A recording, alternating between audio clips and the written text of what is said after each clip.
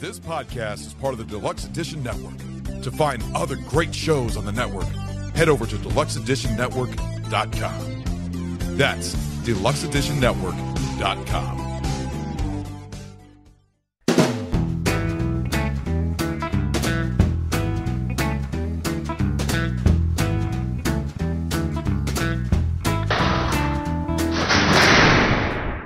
What is going on, and welcome to Take on the World Lockup.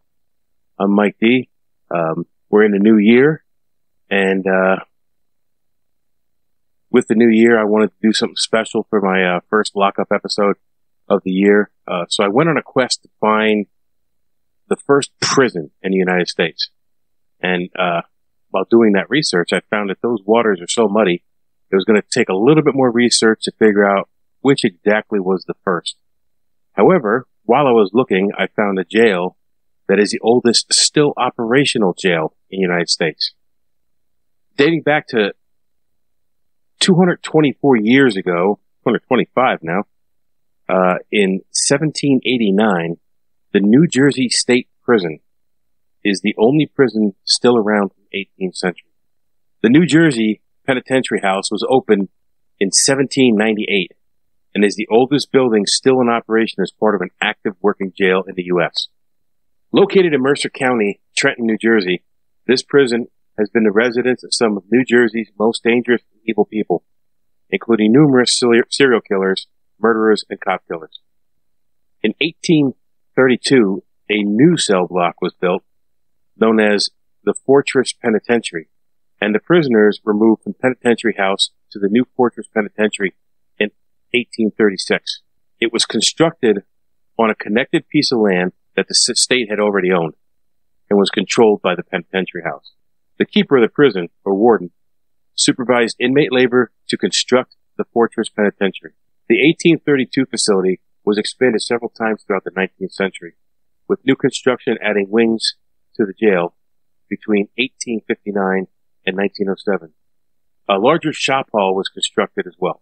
In 1895 and 96, when Sixth Wing was constructed, the original walls were extended around the compound to the corners of the old penitentiary house to enclose the wing as well as the newer shop buildings.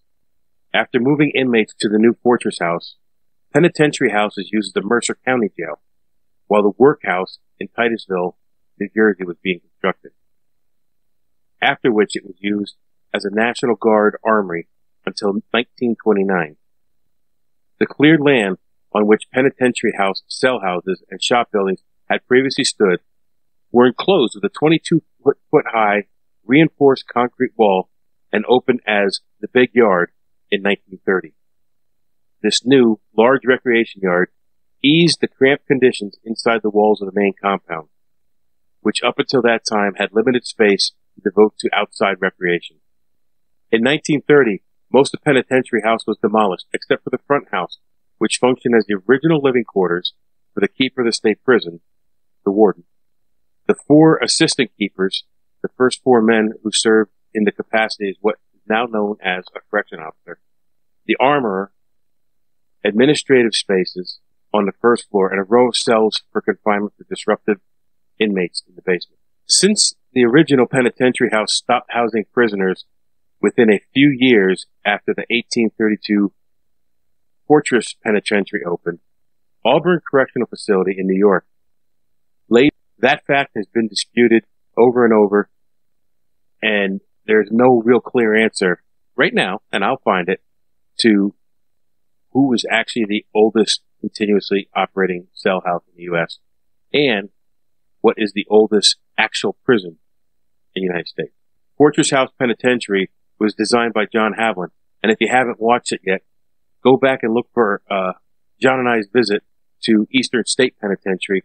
John Havlin's the same man who designed and built that prison.